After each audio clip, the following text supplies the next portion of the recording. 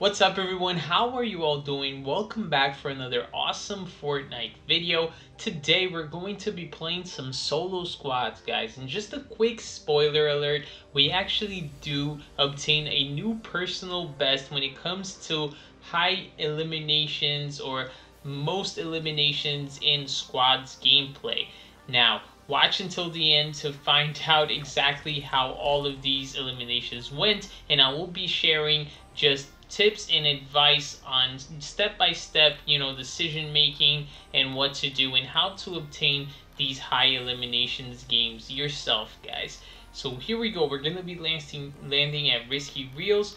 The bus route did come over Risky Reels, and I love landing here. One, because it is a location where a lot of people come to, and two, because there are rifts close by. This opponent does manage to escape my grasp.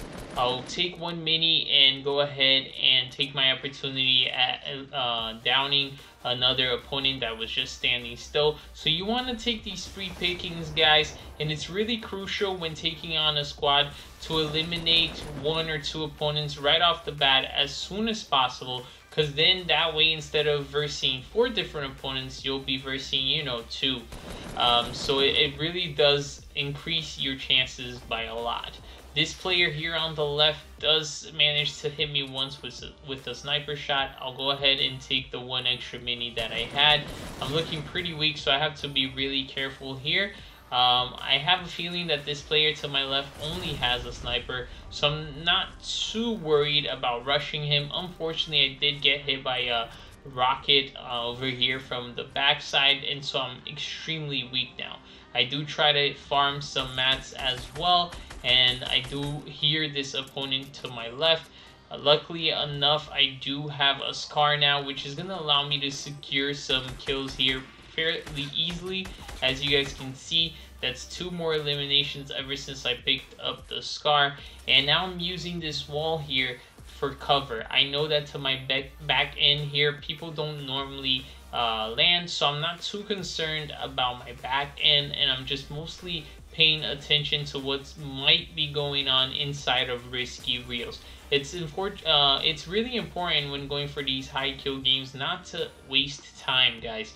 I could be wasting time looking at what might be behind me, etc. But the truth of the matter is that, if I want these high kill games, I gotta get lucky to a certain extent.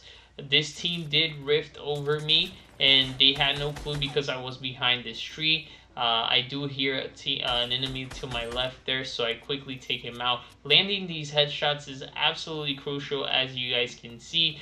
Just gives the opponent absolutely no time to react, guys.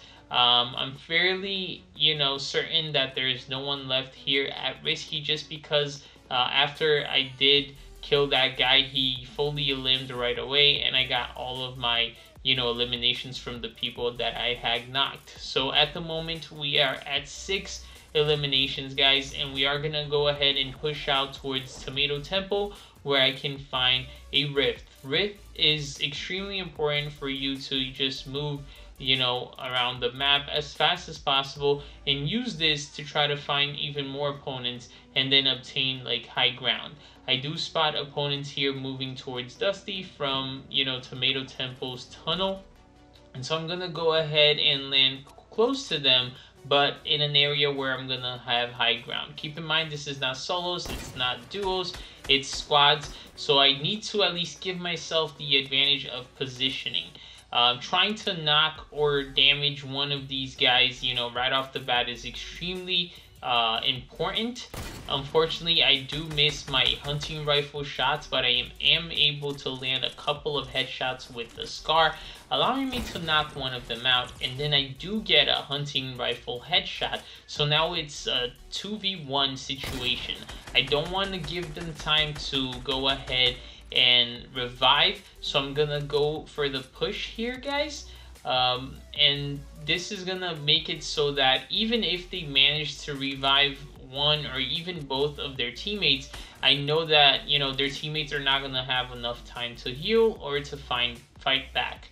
Landing yet another headshot, guys. I knock what I believe is the 3rd player, and now I do eliminate, you know, the one that was trying to revive. And they're still not all eliminated, so that, you know, just told me that there was one more guy alive, and I do manage to get him with a pump shotgun. This team was not the best, and keep in mind, guys, when trying to go for a high kill game, especially solo squads, you're going, you know, alone against a team of 4.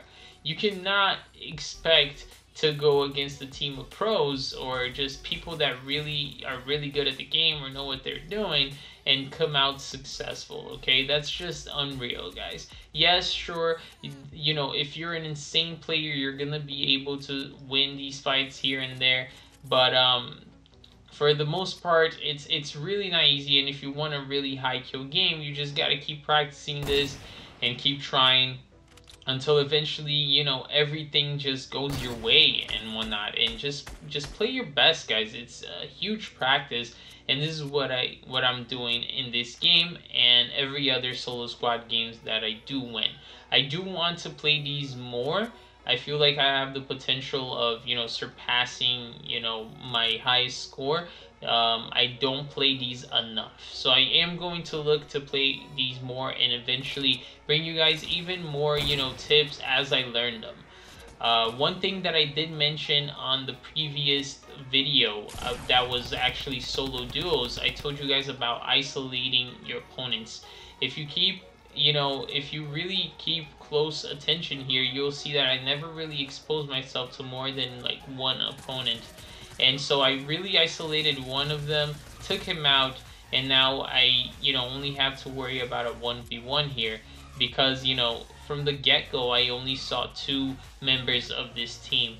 I'm quickly listening here to, you know, his footsteps. It seems like he's going to try to go for the revive. I just found him. He really was trying to go for the revive, and they both dropped down. I'm looking for him, and I just realized that he was actually still right there on top of me. But I am able to outsmart him, going for, you know, he did, in my opinion, not a very smart play. He didn't keep high ground, and I hid using my right peek, which is another advice that I have for you guys. Always try to have the right peek. Always try to position yourself so that you're gonna engage your opponents, you know, while having to peek to your right side. So here I see 2 guys running across the river here from Tilted Towers. I have the true high ground. I'm gonna look to go ahead and weaken one of them, or, you know, get a headshot on one of them with the hunting rifle. I do manage to land the shot. He did have shields, but now I know that he is not at 200 HP at least, and this greatly helps me out. You know, if I had to fight these guys, if I allowed them to spot me without me, you know, dealing a single, you know, bit of damage, that wouldn't be very good on my, you know, my side of things. They do kind of split here. One guy stays back, the other one pushes to the left, and this is what I'm talking about isolating. I'm only worrying about one guy.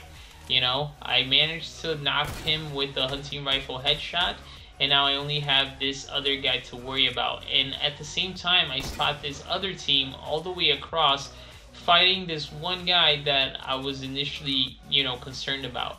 But now I'm gonna allow him to survive, and I'm gonna try to inch away here and just try to, you know, do as much damage as possible to this other team, knowing that they're at least a team of 3. I'm not very concerned about this other guy. He literally just left his teammate behind after I knocked him. So why would I be concerned about a player like that that's clearly, by what I've seen so far, not the best player out there, when I have another team of 3 or 4. Unfortunately, he does end up pushing back towards me, and I'm forced to knock him without, you know, against my will, because I didn't want him shooting at me and potentially taking away the little bit of, you know, shields that I have that would only make my next fight even harder against this team of 3. So because I know I'm going against a team of 3 or more, I do go for an even higher, you know, high ground. I do manage to get a shot off on that guy with the hunting rifle and the AR. Unfortunately, I didn't get to eliminate him, and the other team did so. That would have been one more kill, you know, to the count, and that would have made my personal record even higher.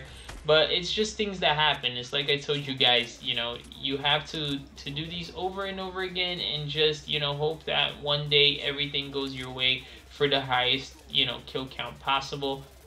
It's harder and harder to find noobs now in the game, guys. Mostly everyone already knows what they're doing. And, you know, with playground mode out, like, everyone knows how to build. So the game becomes, you know, harder and harder to go for these 20 plus, you know, kill games.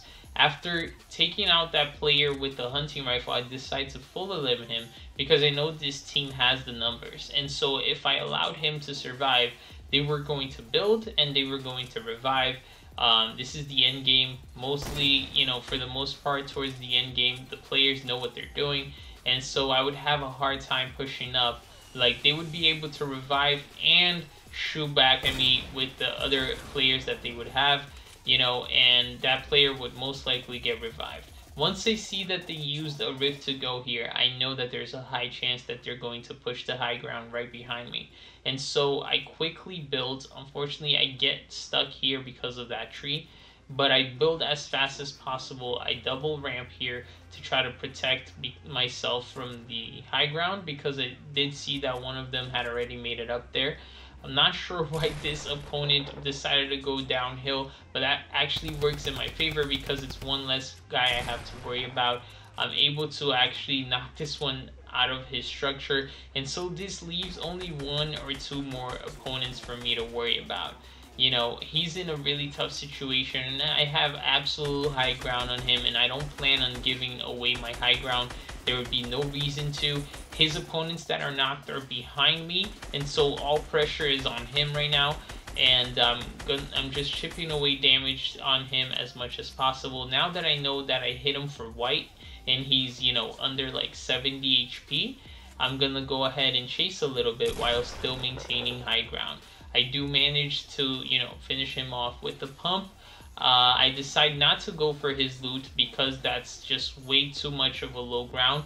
After killing him, I saw that I full eliminated him, so there's only one more opponent for me to worry about. I quickly go back to high ground, you know, because I want to just make sure that I'm not getting pushed up on. And so after I see that he's not, you know, really around this mountain, and he's not up on top of this mountain, he hasn't pushed me, I'm confident enough to actually go down for, you know, loot. I find this chug jug. I'm gonna go ahead and pop it for the extra 50. You never know, last player might be an actual good player, so I do go for that chug jug, and this is actually gonna be crucial, and you'll see why in a little bit. I do, you know, position myself to take the chug jug in a way where I can also use the third person view to look around the map and spot this opponent, which I do. And he does, you know, he is a pretty good player, because as you'll be able to see here, he, you know, preemptively shoots grenades towards where he thinks that I will go. And this does a lot of damage to me. Once I see that he's trying to ramp up on me, I quickly stop, guys, taking my mini shields to, you know, prevent him from actually getting high ground on me. So I knock him down for some fall damage, and then I'm able to secure the victory here with the drum gun, guys. That is a 19 kill game, guys, and that is now our new solo squads record. I hope you enjoyed today's video. Don't forget to leave a like if you did. It really does help out the channel. Share your comments down below. I do my very best to read and answer every single one of them. And don't forget to subscribe and turn on post notifications to not miss a single upload.